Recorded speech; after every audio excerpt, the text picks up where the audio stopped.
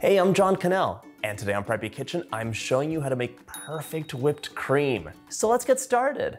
First off, grab an ice cold bowl. I like to put my bowl and my beaters in the freezer for at least 5 or 10 minutes. This way, your whipped cream will beat up so much faster, even if you're doing it by hand. So to make whipped cream, everything should be cold. My bowl came out of the freezer, the beaters were in the freezer, and my cream was in the fridge. It's not to be frozen. Whipped cream, or chantilly cream as it's also called, is something that goes with basically everything. You can have it on your angel food cake and berries. It could be for decorating cakes, or you could use it to make chocolate mousse or anything else. Today I'm using 2 cups of heavy cream, but you can scale this up or scale this down if you want to make a bigger or smaller batch. Sugar is really added to taste. Some people don't add any sugar to their whipped cream. I like to add at least like 2, maybe 3 spoonfuls. If you're sweetening your whipped cream, you could use powdered sugar or granulated sugar. They're both great. I prefer powdered sugar just because there's some cornstarch in that and it helps to stabilize the whipped cream, which is especially good if you're using it to decorate a cake like my Black Forest or Chantilly cake. I'm also adding in 1 to 2 teaspoons of a nice vanilla. This just gives us a beautiful flavor. You can also flavor your whipped cream with anything you like. Today's video is on the shorter side because whipped cream is just that easy to make, but I do want to show you what can go wrong and also like what you can do to not make that happen. We're gonna start mixing this now before my bowl gets too warm.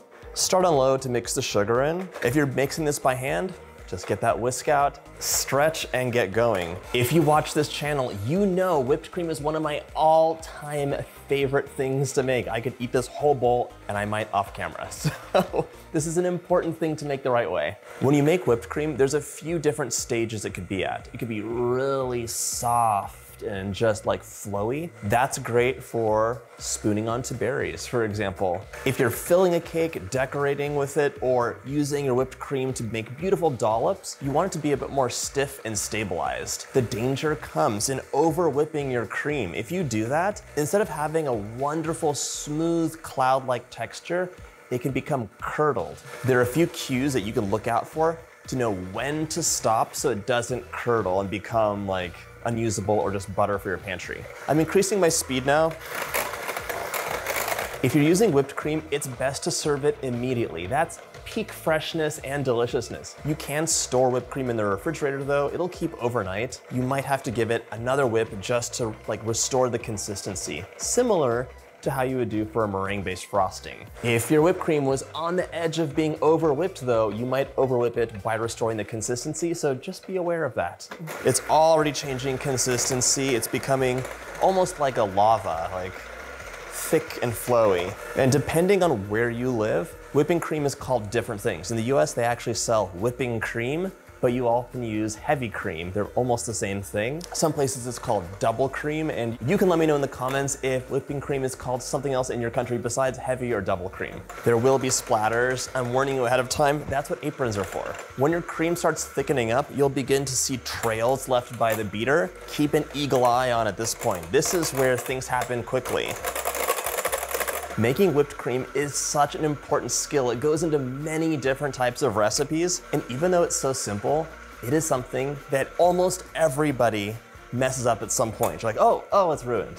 Oh dear. So just knowing when to stop is the key point. Here, I want to show you, we've been whipping it for just a few minutes, like a minute and a half, and the beater is leaving trails here. So it's becoming thicker. It's almost at that point where you could spoon it over some berries. By the way, if you give your whipped cream a taste and it's not sweet enough, a little bit more sugar. That's what it's there for. You don't have to add it in just at the beginning.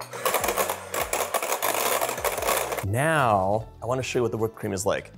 This beautiful cloud-like confection is perfect for spooning over berries onto cake if you're serving it with an angel food or chiffon cake, or just spooning it right into your mouth. Let's take a look at the consistency on the berries.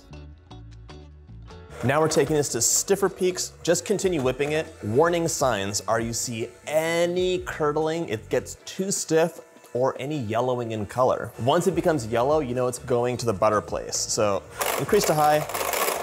There we go. Here you can see really holding its shape. You'll see lots of definition. It's not so like cloudy anymore. It's more like frosting. Now I've got to show you how this pipes. It can pipe just as nicely as any frosting. As you get closer to the edge of what whipped cream can be, it starts turning into butter. You're gonna notice it gets curdled and starts taking on a yellow color. That's your signal to stop immediately. If you do ruin it and it becomes butter and basically water, just squeeze the water out and you have some delicious sweet butter to put on your toast. Sweet vanilla butter is actually really tasty, just not usable as whipped cream. So easy, so delicious, and perfect. That's like the perfect snack. It's cloudy, dreamy, and delicious. I hope you get a chance to make this recipe, and if you like my videos, check out my easy playlist.